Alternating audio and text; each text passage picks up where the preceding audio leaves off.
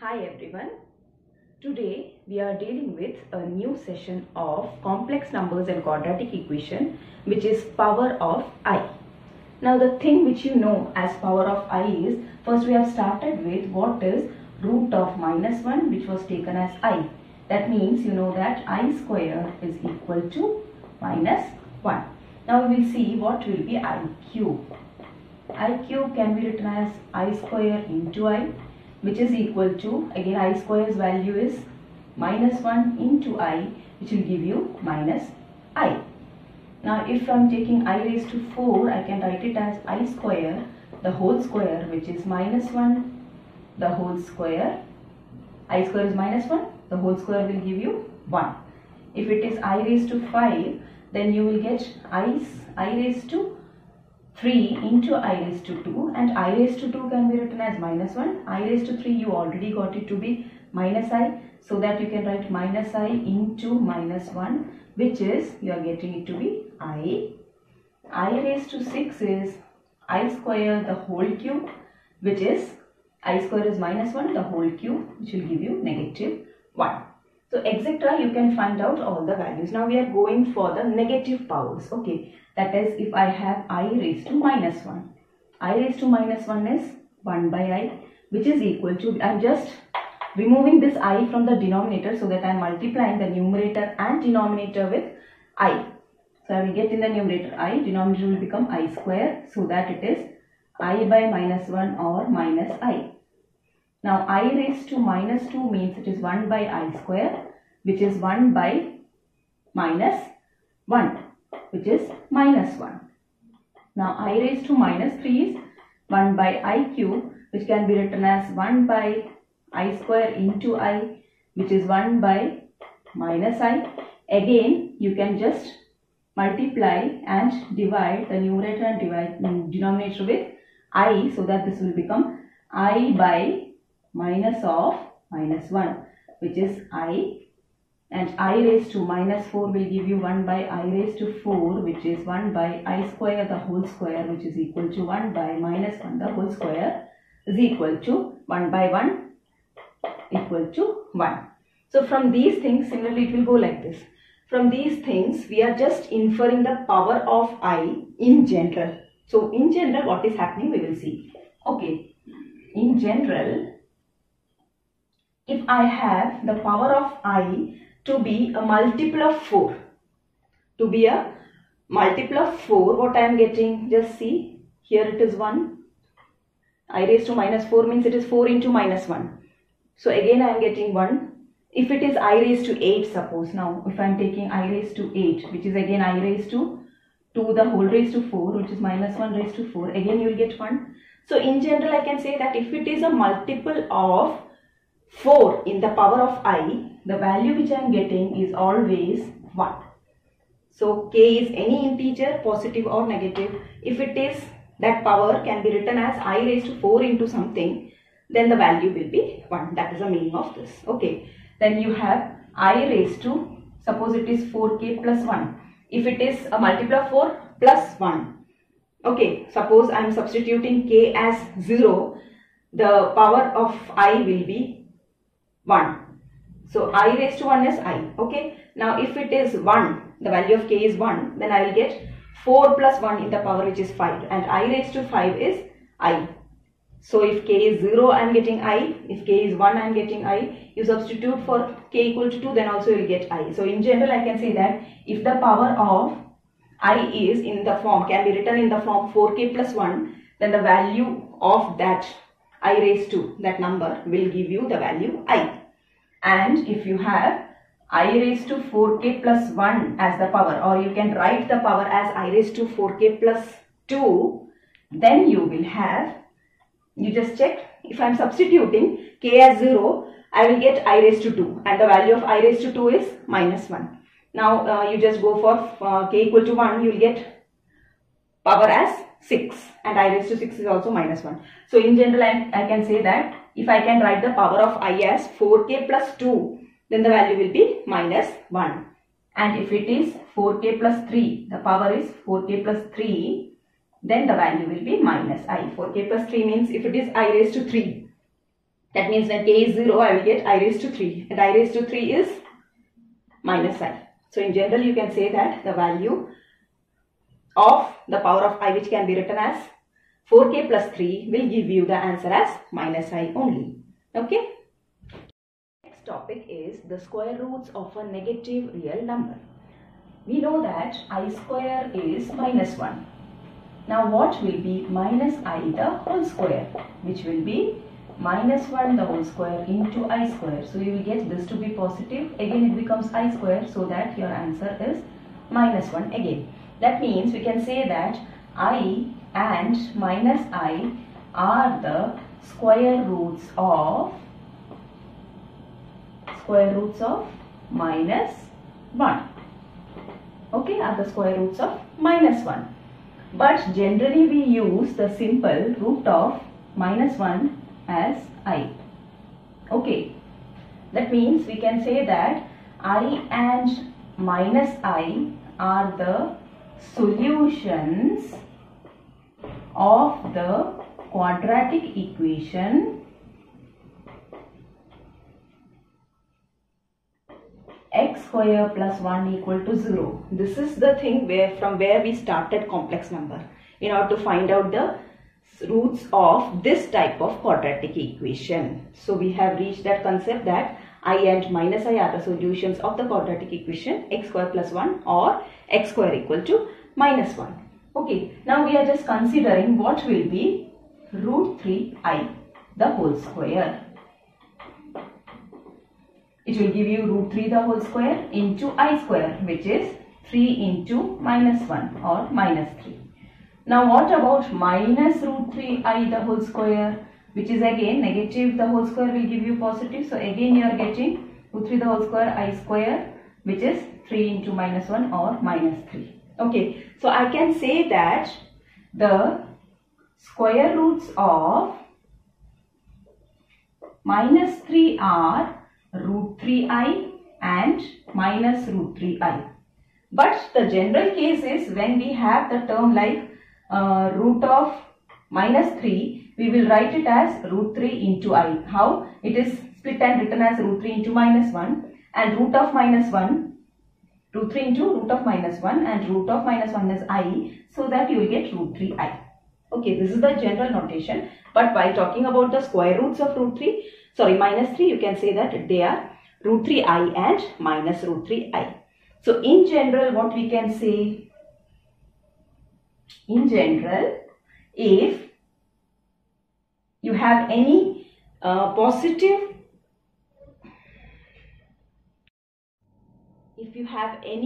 real number, that is if a is any real number, positive real number,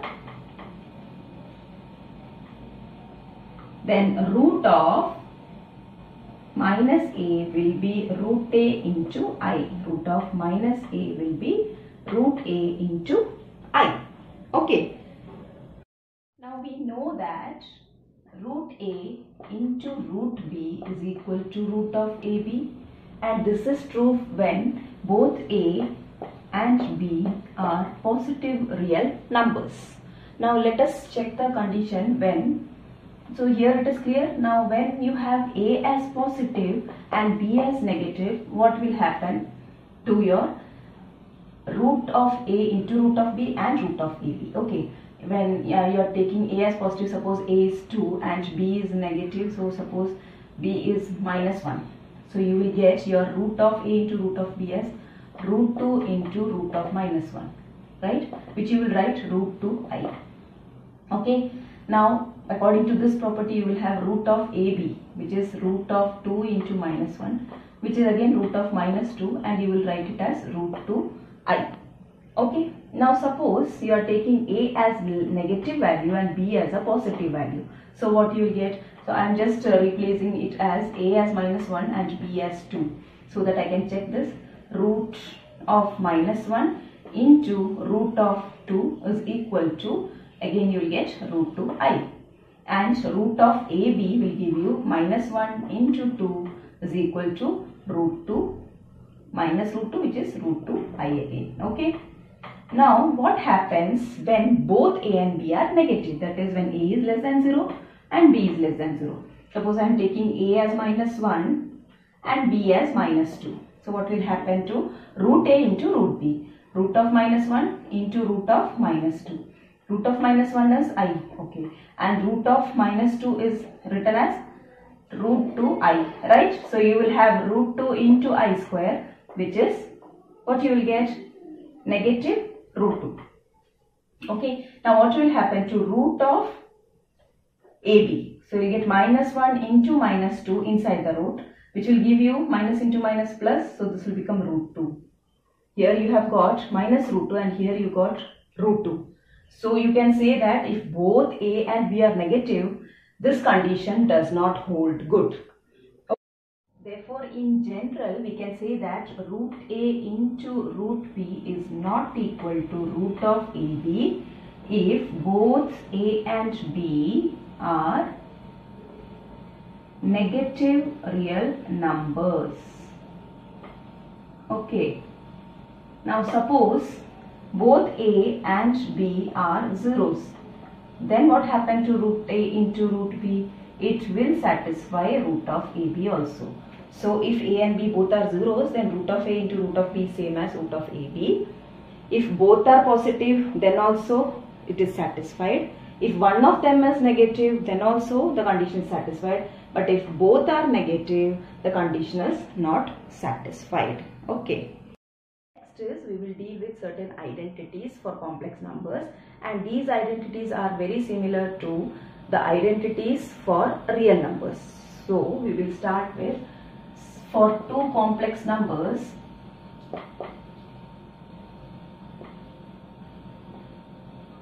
Z1 and Z2, the first property is Z1 plus Z2 the whole square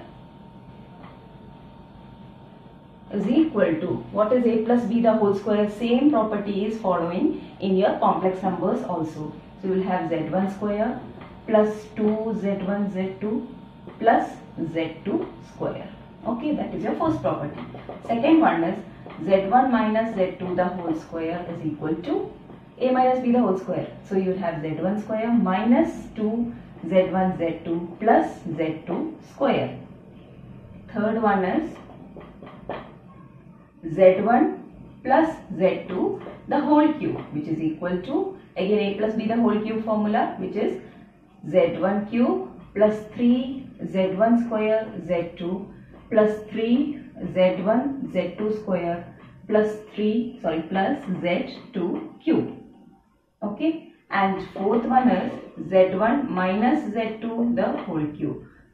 So again, for minus you have alternate plus and minus. Here when you have the power of second term as 1 or odd power, there all you have negative. So you will have here as Z1 cube minus 3Z1 square Z2, because Z2 is of having power 1, and this will become positive, and the last term will be again negative. Okay, so this is same as your properties in real numbers.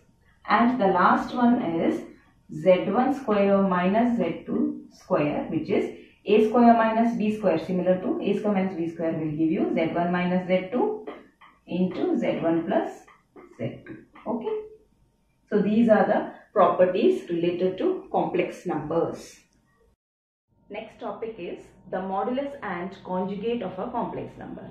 For that we will just start with the general form of a complex number, which is a plus ib. Okay, and we will explain what will be modulus and conjugate of that complex number.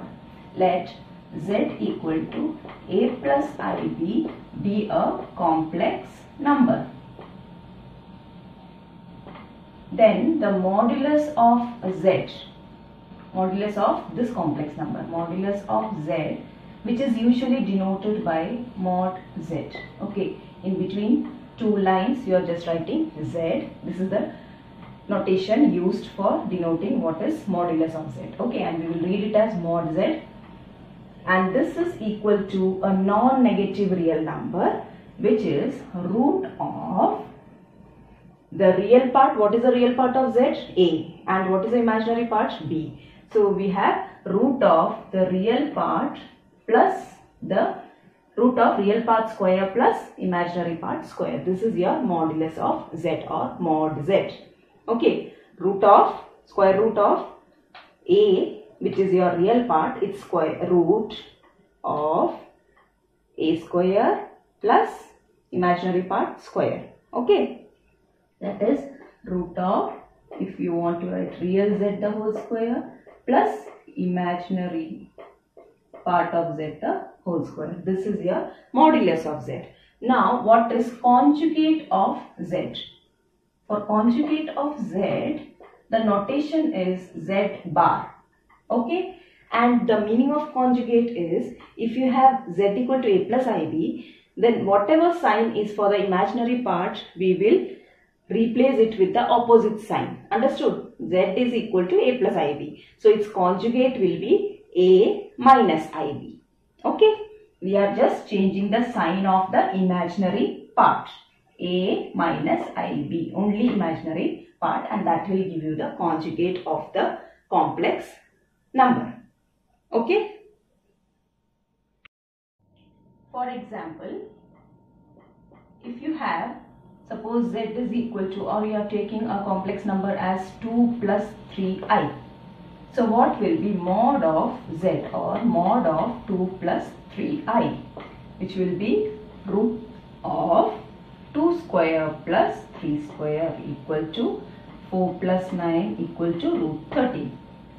Okay, now in order to find out z bar, for this will be 2 plus 3i the whole bar, which is, you have to just change the sign of the imaginary part. So you will get 2 minus 3i as the conjugate of z. Now if you have another one, suppose z is 3 minus I. So your modulus of z will become mod of 3 minus I, which is root of 3 square plus the imaginary part is minus 1. So you will have minus 1 the whole square, which will give you root of 9 plus 1, which is root 10. And z bar is 3 minus I the whole bar, which is same as, again you have to change the sign of the imaginary part. This is the imaginary part, minus 1. So that will become plus 1. So you will have 3 plus I. Okay, that is the conjugate of 3 minus I. Now the multiplicative inverse of a non-zero complex number. Okay, what is the multiplicative inverse of the non-zero complex number z? So we are taking complex number is z, means the multiplicative inverse is z inverse, z raised to minus 1. And what will be that? It is same as 1 by z. Z we have taken as a plus ib, so we will get 1 by a plus ib. And already we have studied what is 1 by a plus ib, taking the conjugate, multiplying and dividing with the conjugate of this, that is a minus ib. We will get a by a square plus b square plus I into minus b by a square plus b square. Now we are just combining these two, so that this will give you a minus ib. Because the denominator is a square plus b square, you can add the numerator, so that you will get a minus ib, and a minus ib is nothing but z bar. Okay, so we are replacing it as z bar. And what is the denominator? It is the square of modulus value. Modulus value is root of a square plus b square.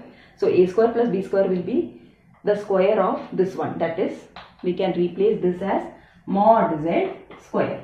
So what we got? 1 by z, that is z raised to minus 1, which can be written as 1 by z, is equal to z bar by mod z square. Now cross multiplying, what you will get? You will get z bar is equal to mod z square. Z bar is equal to mod z square, which is an important result. Wherever you have mod z square, you can just split and write it as z into z bar. Or if you have z into z bar in some of the proofs of theorems, you can just use, in certain problems, you can use this result as replacing z bar with mod z square also. Okay. Certain properties of modulus and conjugate. For that we are considering two complex numbers Z1 and Z2. So first property of modulus is, if you have the product of the modulus, that will be same as modulus of the product. So this is the modulus of the product. It will be same as product of the modulus. That is, mod of Z1 Z2 is equal to mod Z1 into mod Z2. The other property for modulus is, if you have a fraction and you are taking the modulus of that fraction for Z1 and Z2, you can just separately take the modulus. That means mod Z1 by mod Z2. Both will have the same meaning. Mod of Z1 by Z2 is same as mod Z1 by mod Z2. But the condition is, this mod Z2 should not be equal to 0, because it is in the denominator. Mod Z2 should not be equal to 0. So provided you should have this condition as mod Z2 is not equal to 0. Now next is your conjugate property. Okay, and that property is, if you have Z1 Z2 the whole bar, Z1 Z2 the whole bar, you will get it to be separately taking the conjugate and multiplying. First, the meaning of this is, multiply both the complex numbers and then take the conjugate, and the meaning of this is, separately take the conjugate of the two complex numbers and then multiply. So that will give you the same answer. Okay, next, fourth one is, if you have the addition or subtraction of two complex numbers and you have to take the conjugate of them, that is conjugate of Z1 plus or minus Z2. The whole conjugate will give you, take separate conjugate, and if you want to add or then subtract. That is, Z1 conjugate of Z1 plus or minus Z2 is same as conjugate of Z1 plus or minus conjugate of Z2. And the last property is Z1 by Z2 the whole bar, that is the whole conjugate, is equal to Z1 conjugate divided by Z2 conjugate, or you can read it as Z1 bar divided by Z2 bar, provided the condition is Z2 should not be equal to 0. Why? Because if Z2 is 0, Z2 bar is also 0. So we need not talk about this. If we are saying that Z2 is not equal to 0, it is automatically following that Z2 bar will also be not equal to 0. So these are the properties of modulus and conjugate. Clear?